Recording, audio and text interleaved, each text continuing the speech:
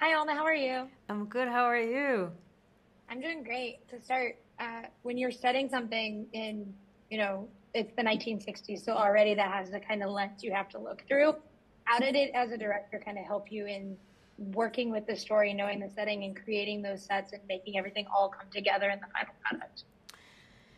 Yeah, I had a very good fortune of having incredible collaborators on this show, especially I would say in costume design and production design. Obviously, the cinematography of the show, the lenses we picked.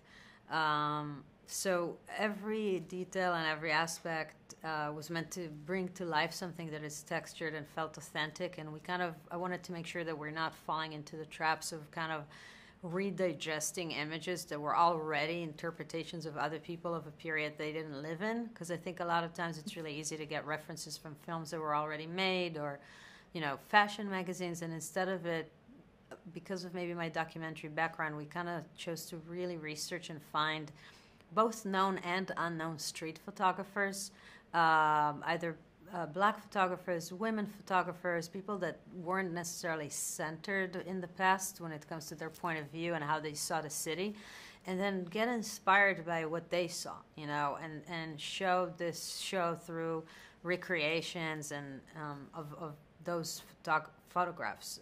So I think what you see, and I think what I'm hearing people are responding to, and the level of authenticity and kind of the mood of it comes from those photographers.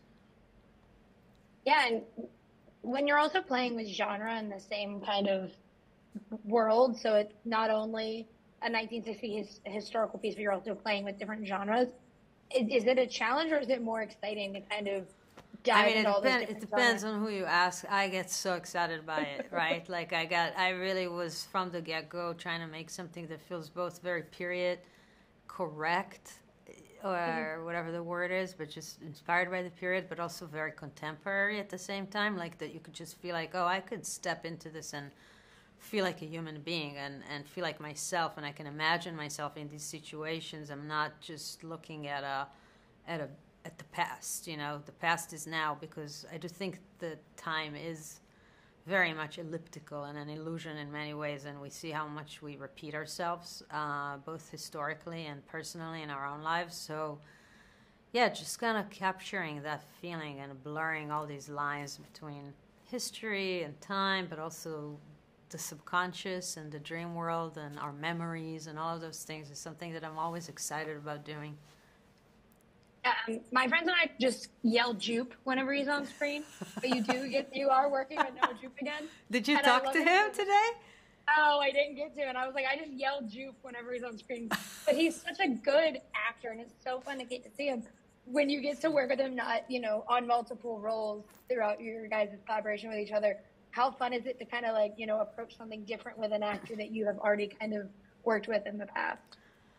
It's so incredible because my partner and me, Byron, who plays Slappy Dark Johnson, we know Noah since Honey Boy, because Mhm. Byron acted in Honey Boy as Lucas Hedges' roommate, and he's in this show too. So we've known him together since he was 12 years old, and feel very parental sometimes towards him, seeing him grow up, knowing his mother, and being like, it's a very family style kind of experience.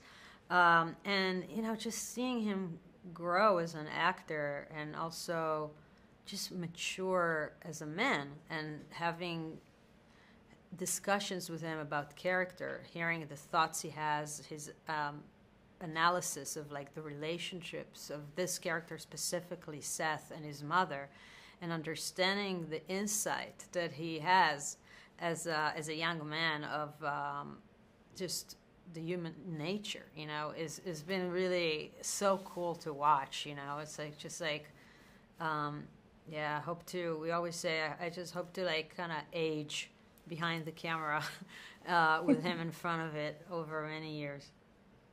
Well, I cannot wait for more collaborations. So thank you guys so Thank much, you. or thank you so much for talking with me today. Thank And I you. can't wait for everyone to get to see the show.